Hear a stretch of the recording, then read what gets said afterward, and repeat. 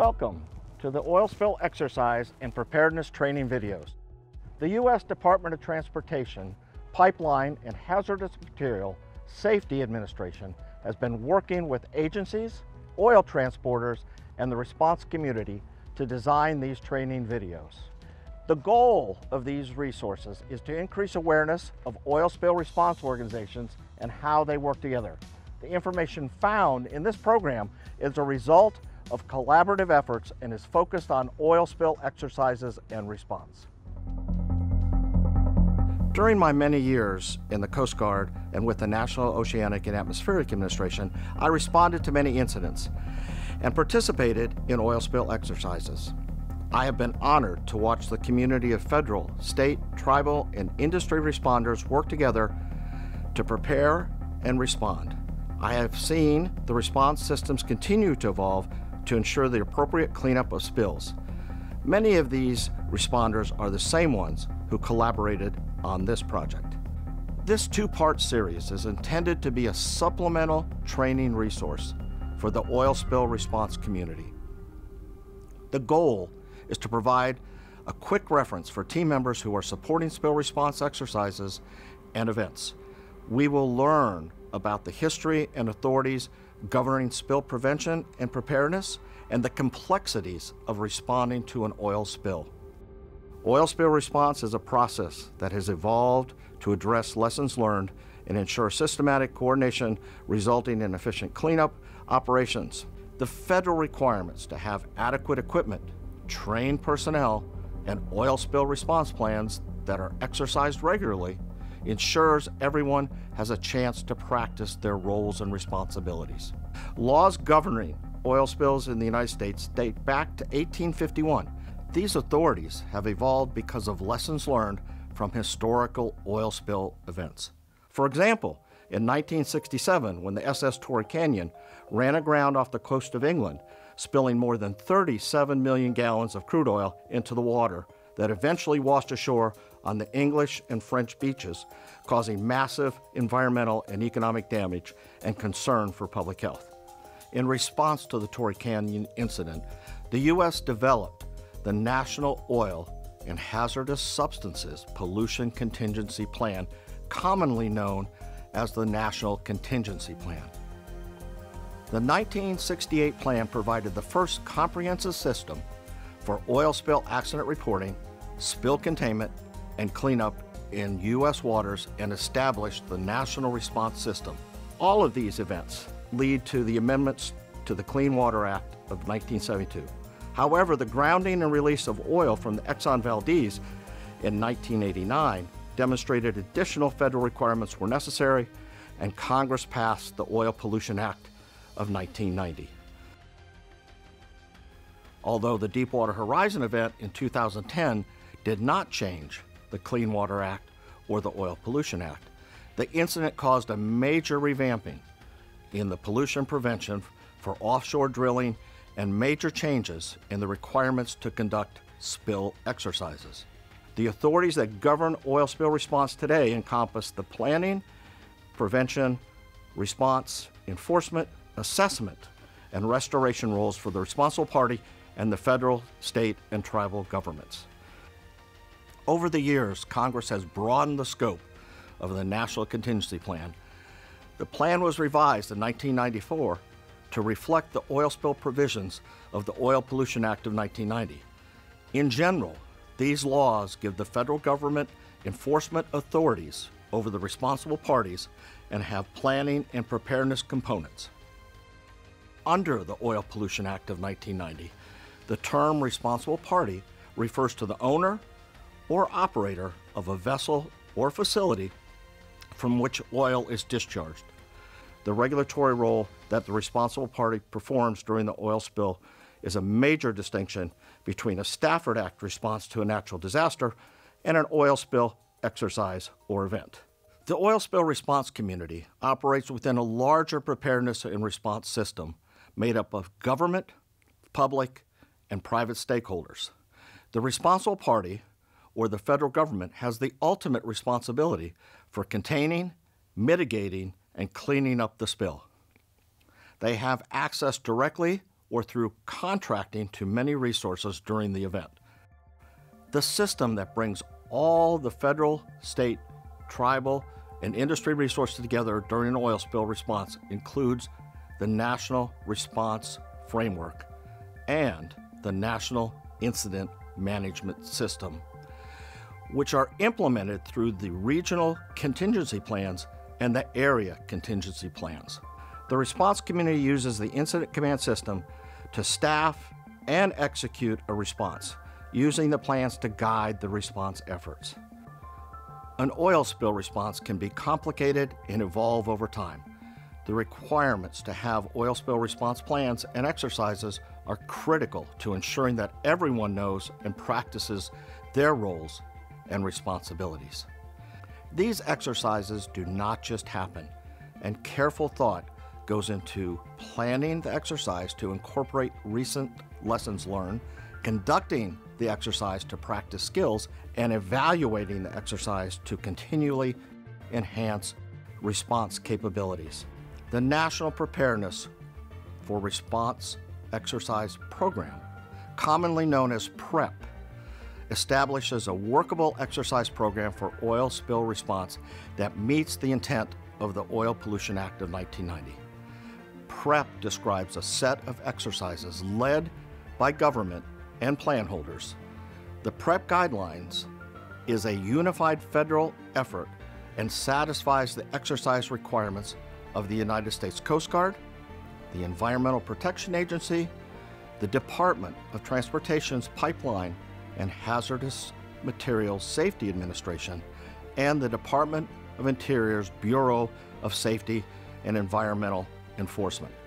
PREP is voluntary, but completion of the exercise program will satisfy the mandated requirements in the Oil Pollution Act of 1990. Although this scene may look like chaos, it is actually an organized response structure with complex roles and responsibilities designed to work together using the Incident Command System, which has been the national standard since 2003. The Incident Command System is a framework that allows responders to quickly bring all the needed resources where they need to be. It is important that all federal, state, local, tribal, and industry responders understand their roles to improve response capabilities, and this is done through planning and exercises. There are many different types of exercises. A tabletop exercise is an opportunity for all responders to talk in one location about their activities in response to a simulated scenario. Tabletop exercises can be used to enhance general awareness, validate plans and procedures, and rehearse concepts. During a tabletop exercise, participants are encouraged to discuss issues in depth and collaboratively solve problems without the complication of larger scale exercises. It is highly encouraged to include all response organizations to optimize the value of understanding roles and responsibilities. An equipment deployment exercise is an exercise during which response equipment is deployed to a specific site. For example, plan holders may practice deploying a boom across a river or other body of water to simulate how oil will be contained. Equipment deployments make sure that response plan tactics are feasible and response equipment is operational and adequately available within mandated timeframes. Equipment deployment exercises can include cold weather scenarios or remote locations to assess response capabilities. An area exercise is an operations-based exercise employed to validate a specific function or capability within a geographic area for which a separate and distinct area contingency plan has been prepared as described in Open 90. Area exercises are commonly used to provide training, validate procedures, or practice and maintain current skills. Government-initiated unannounced exercises, known as GUIs, are compliance monitoring activities that allow regulatory agencies the opportunity to evaluate various aspects of plan holders' preparedness. Due to the unannounced nature of this type of exercise, very little time to prepare is allowed, and often few outside agencies are involved.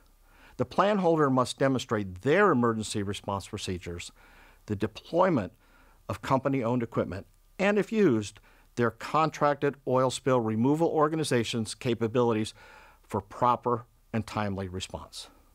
Full-scale exercises encompass all or many of these elements. For example, a full-scale exercise will often include a fully operational incident command post with equipment deployment at the event scene. The result of effective planning and exercises should be a well-organized response that looks like this. First, let's highlight who's who during an oil spill response. Federal oil spill response partners provide resources, technical subject matter expertise, and oversight for cleanup operations. In general, the Environmental Protection Agency for inland and the Coast Guard for coastal areas are the pre-designated federal on-scene coordinators who direct, monitor, and coordinate the response to ensure that federal resources are made available.